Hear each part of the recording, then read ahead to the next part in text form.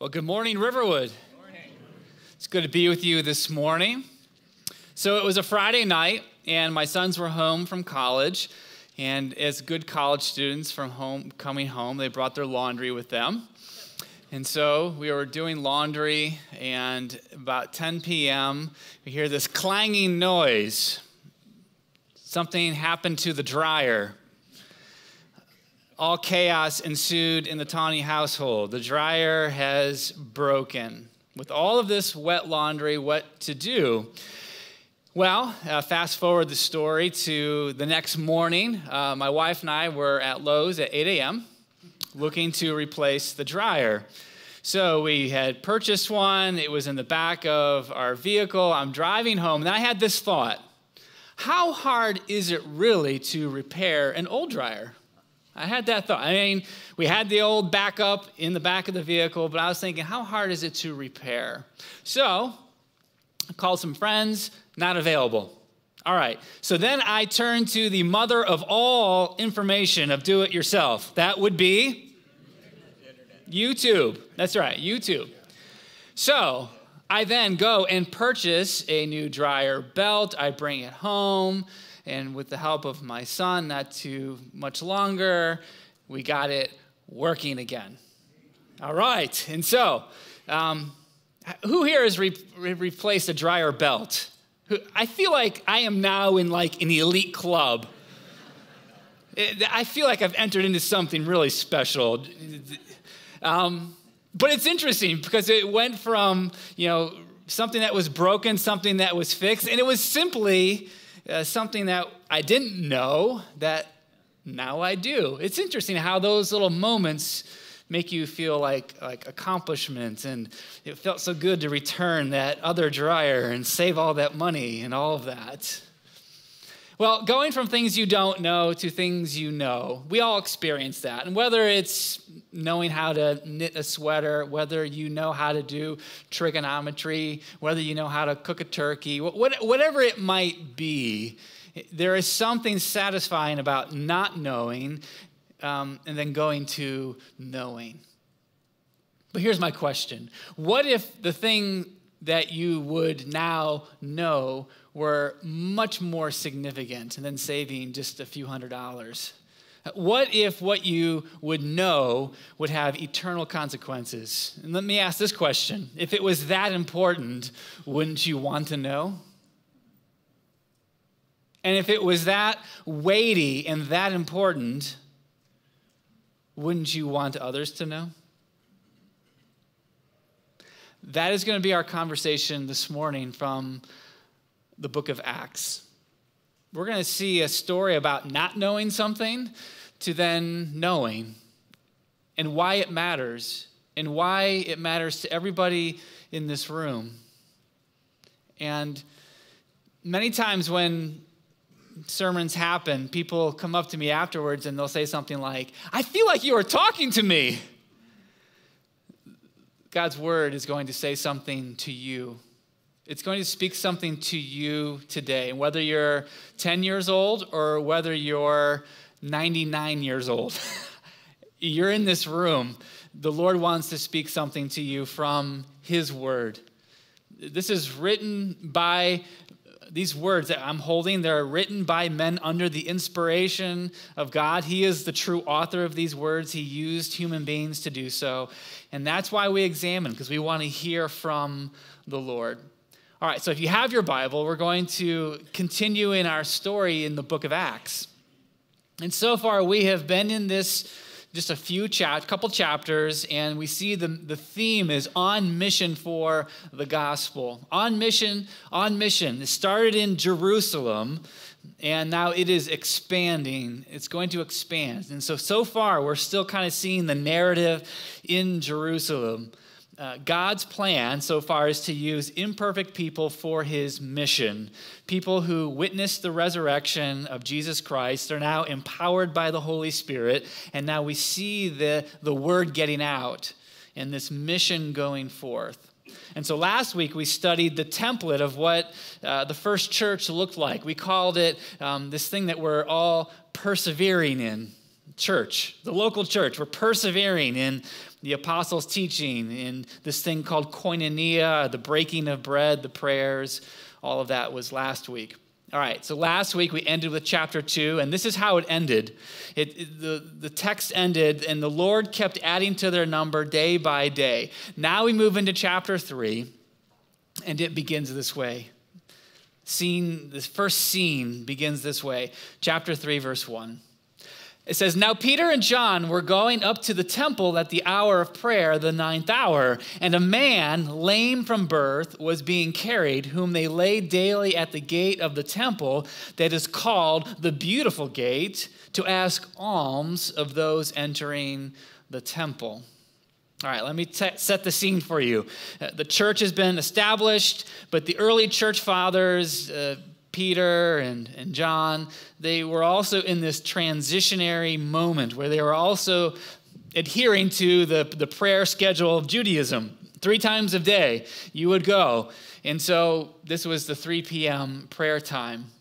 And so on this specific day, there is a man who was not able to walk, it says right here in the text, from birth, who was carried to the temple gates in hopes to receive alms. All right, he's trying to receive donations of money, if you're not familiar with alms.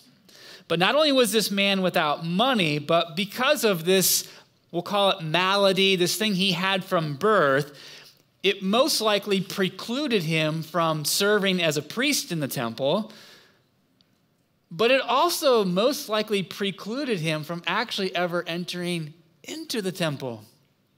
The Old Testament law had laws against this, and so this was probably his plight. Now think about this for a moment.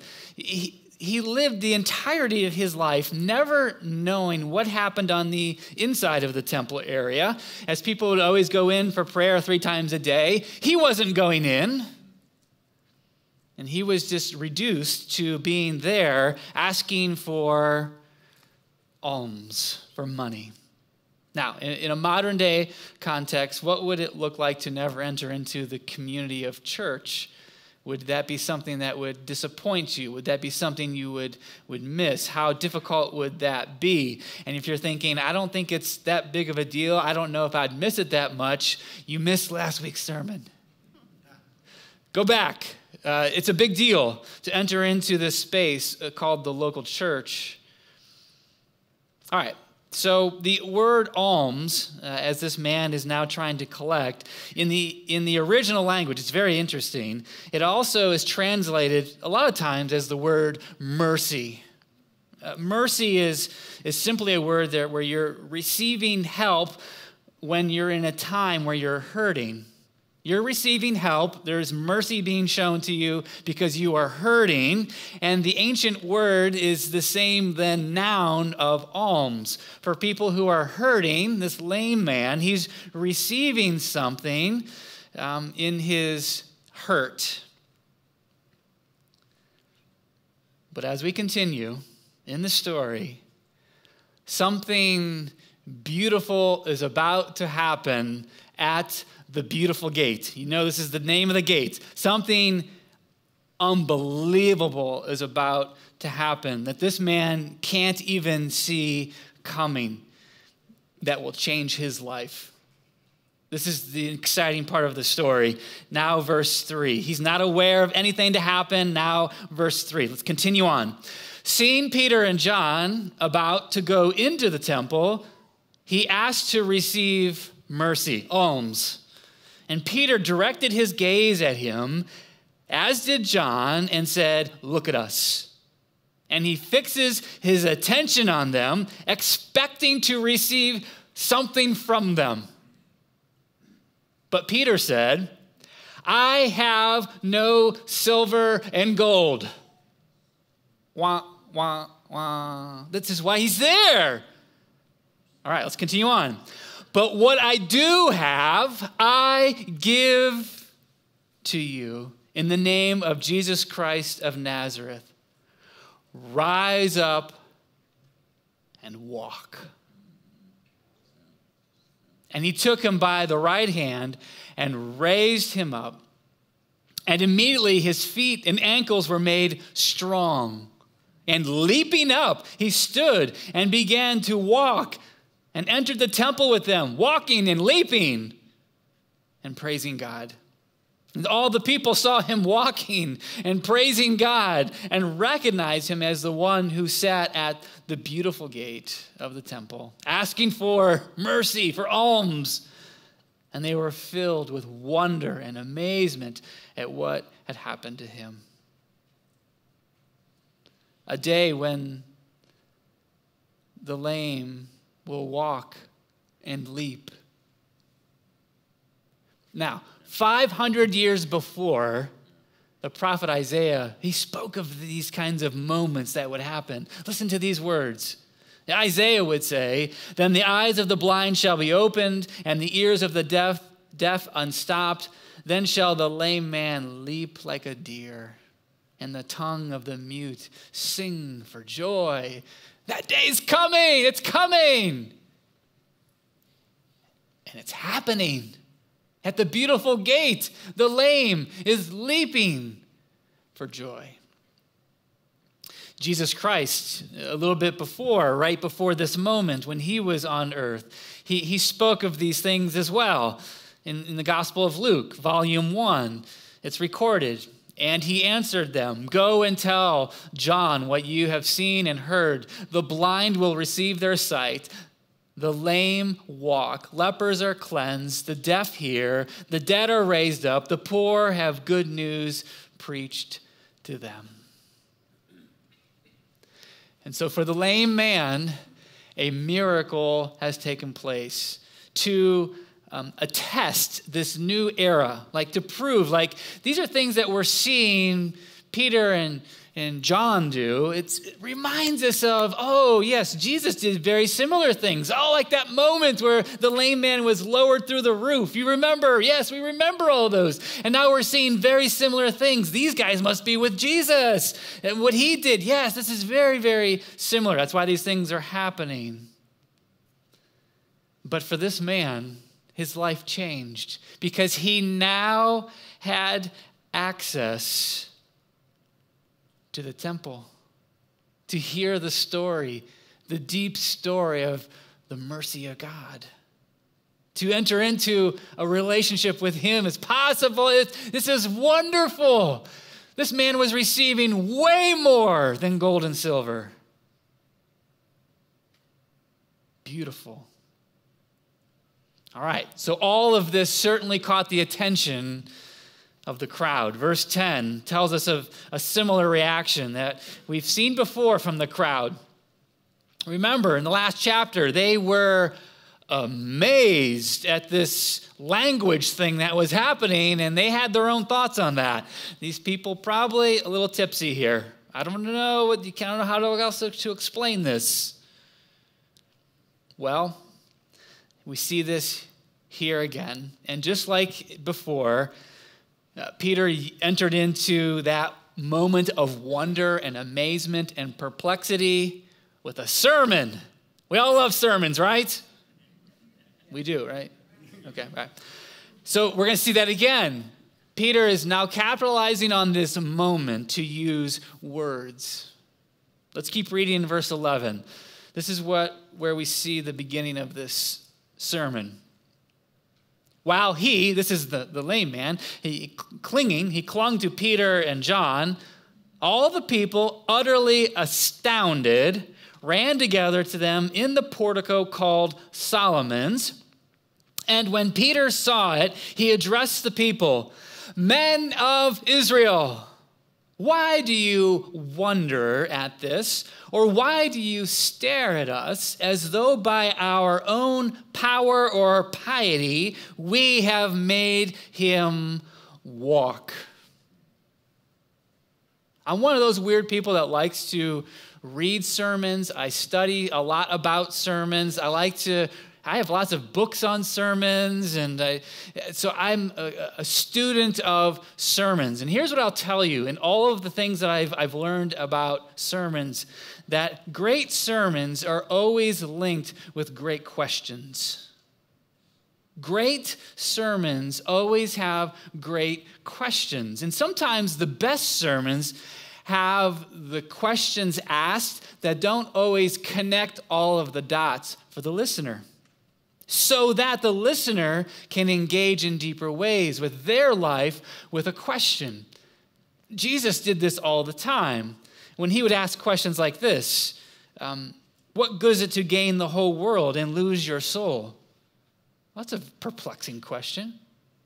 Or which is easier, to say to this person your sins are forgiven, or pick up your mat and walk? Well, which one's easier? That's perplexing. So Jesus was the master at asking great questions that would probe to deeper places. And so asking the right questions is really actually difficult, but it's very important. And so that's what Peter is doing here. He's taking a page from the teaching playbook of Jesus, and he starts off with an overarching question. Here's basically the question. How do you not know? See, we're talking about knowing and not knowing. How do you not know? How do you not know how to do this? How do you not know what happened here? All of these not knowing. How do you not know? It was a very bold question. How do you not know how this man was healed? And immediately he's grabbing their attention in this way because really he's leaning into something that's bold. People never want to be on the side of not knowing. It's almost like embarrassing. Like if I were to say, I don't know how to change a dryer belt, you'd probably be like, oh my goodness, what kind of person is he? What kind of guy is that? There's embarrassment in not knowing, and it can be about anything. We don't like to admit we don't know. And Peter's coming right out of the gate with a bold question. How do you not know? They should have known. They should have known. And it was unsettling for them. They should. They had the material of the prophets. They knew Isaiah. They've heard Jeremiah. They've heard these things. How do you not know? And if this was unsettling, which I'm sure it was, Peter drives even deeper in the don't know. Let's keep reading in verse 13. He's going to drive deeper. Notice what he says in verse 13. The God of Abraham, the God of Isaac, the God of Jacob, the God of our fathers, glorified his servant Jesus, whom you delivered over and denied in the presence of Pilate, when he had decided to release him. But you denied the holy and righteous one and asked for a murder to be granted to you. And you killed the author of life, whom God raised from the dead. To this we are witnesses. And his name, by faith in his name, has made this man strong, whom you see and know. And the faith that is through Jesus has given the man, the layman, this perfect health in the presence of you all. And so the question has now evolved. How do you not know has now evolved into how do you not know Jesus? See how Peter did that? How do you not know how this happened? How do you not know Jesus was the one who healed this man? In fact, he says, you were the ones who delivered him over to the Roman authorities. They were the ones who denied him in the presence of Pilate. They wanted, give us Barabbas the murderer. And they had Jesus killed. How do you not know Jesus? And he uses these titles, the Holy One, the Righteous One, the one who is the author of life. For if they really knew him, their actions would have reflected this deeper truth of knowing him. This past week, I've been reflecting on these specific titles of Jesus, the Righteous One, the Holy One. But the one that has really grabbed my attention this week is when he is described as the author of life. And this really points us into a myriad of conversations we could have. How he is the author of life. We could talk about the end of life and how precious life is. We could talk about the topic of suicide. Again, the preciousness of life. We could talk about even life being expended in the things of war and the things you just maybe have seen on the TV this morning. But we could also talk about how precious life is at the very beginning. The very beginning. Psalm 139, in the womb, I have formed you. I have knit you together. You are fearfully and wonderfully made. Wow, it's amazing. And our culture wants us to keep having conversations of how cheap life is. I want you to know God's word says it is so precious. And our culture wants us to have opinions and even in ballot boxes wants us to enter into conversations like this. May we be the people who always side with the author of life. In these conversations, may we side with him. And if you think, wow, I think he's making a political statement, you are absolutely wrong. I am making a statement about biblical truth. May we be the people who side with the author of life in these things. All right, so Peter, he's telling them this very hard truth that proves that they don't know who he is. And really, they are on the outside of knowing. They don't know him. They don't know Jesus. And they had assumptions and speculations. Oh, it must be your piety. It must be some kind of magic going on. Is that what's going on? And he addresses them to say, no, it is not. And I'm guessing there are some here in this room right here that are also wrestling with some kind of misunderstanding of who you think Jesus is. Maybe you don't know who he is and you really don't care because you're just being drugged here by some family member and you don't want to be here. Or maybe it doesn't matter to you. But let me tell you, the consequences of not knowing Jesus Christ are huge. We're not talking about a few $100 that you'll be out. Eternity hangs in the balance of either knowing or not knowing the author of life, Jesus Christ. But just like the lame man who didn't see any kind of hope or any point or any kind of mercy coming, Peter is about to speak in his sermon of good news. For those who have gathered to hear, they've heard the hard questions. Now he wants to give them something that they can know. So I'm hoping no one has left the room because what he is about to say is going to be very exciting. Let's pick up in verse 17. And now, brothers, I know that you acted in ignorance, as did also your rulers.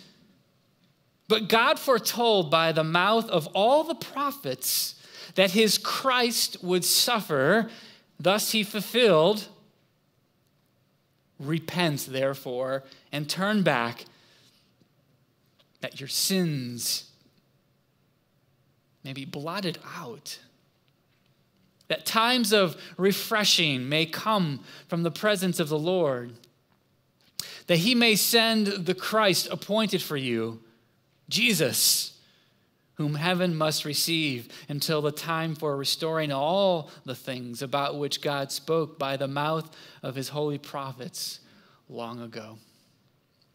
The word ignorance, right there in verse 17, you could make a note there. It's literally the word unknown.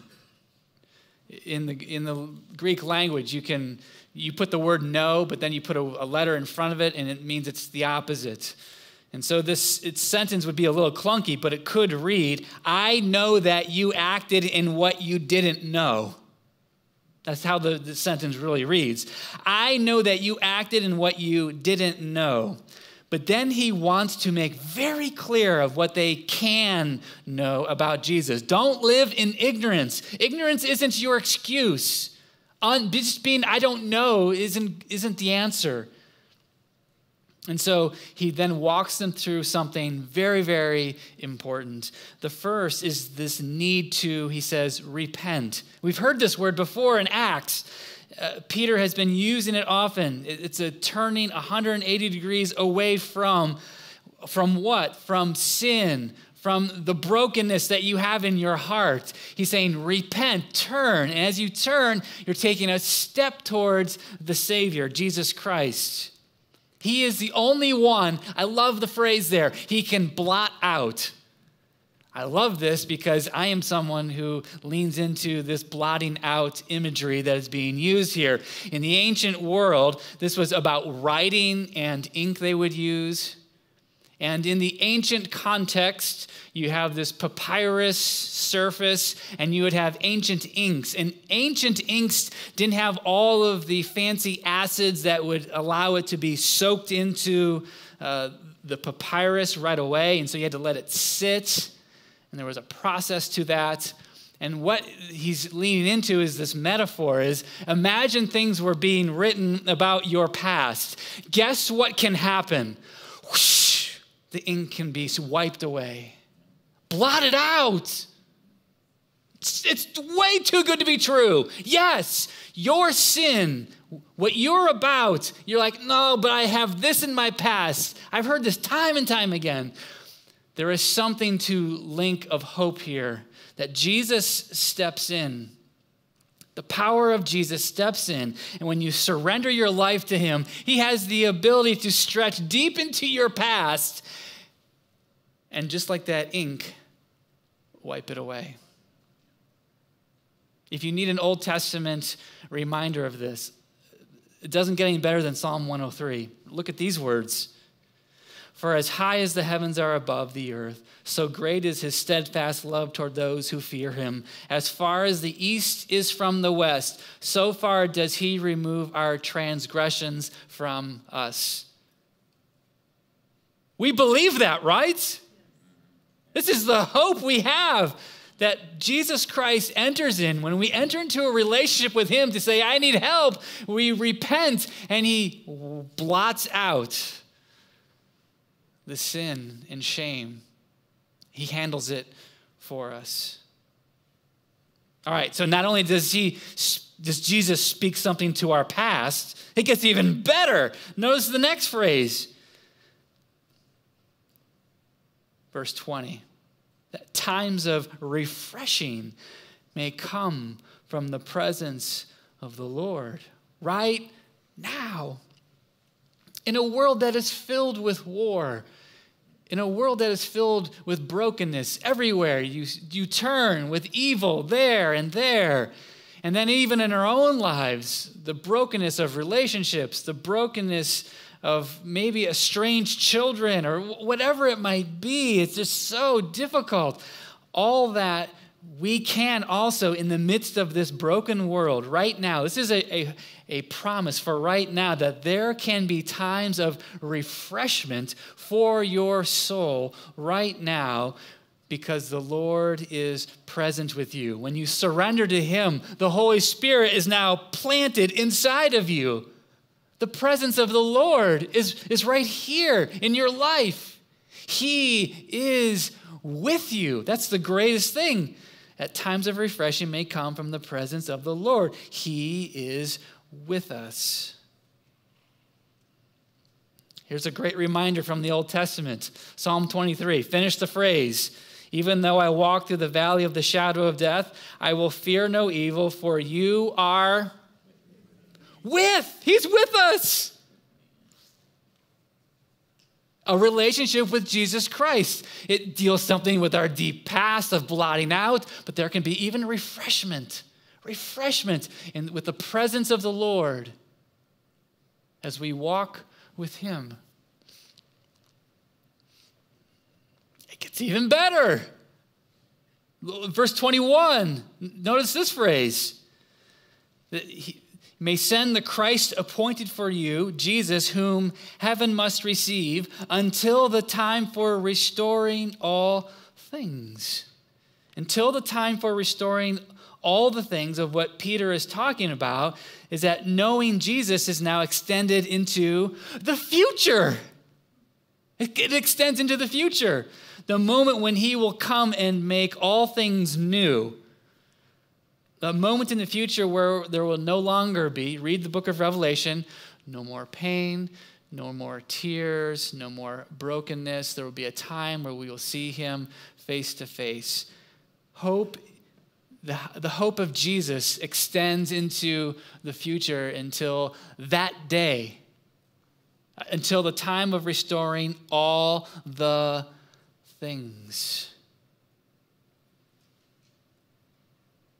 That is the good news of the gospel. When you enter into a relationship with him, he has something to say to your past, for your present, and the future to come. And so Peter, he's preaching this, that you have to know him. You have to. How do you not know him? How could you not want to know him? Here is your opportunity to know him. And he's corresponding this whole narrative to what happened to the lame man who never saw mercy coming. He just wanted gold and silver. But yet he received something far greater. Jesus Christ wants to be the far greater thing. He wants to enter in and offer you a mercy that you don't deserve. Help for your hurting soul that only he can answer. Something that will address the past, the present, and the future. And so in the moment of the text, it's interesting, the sermon is lingering, and the question then is, what will the people do with these words? The people who are going from unknowing, would they know? Would they enter into a relationship with Jesus Christ? I mean, those are always the things that plague those who deliver sermons. Who's really listening? You should see me on Sunday afternoon. I'm just like, I don't even know if that was worth it. I don't even know. What's the point? We just say words. Is the Spirit moving in people's lives or not? These are the things that Peter has now left at the foot of those who are the listeners. And so this morning he leaves these same words. I leave these same words with you as well. And the first set of questions is, do you know Jesus Christ?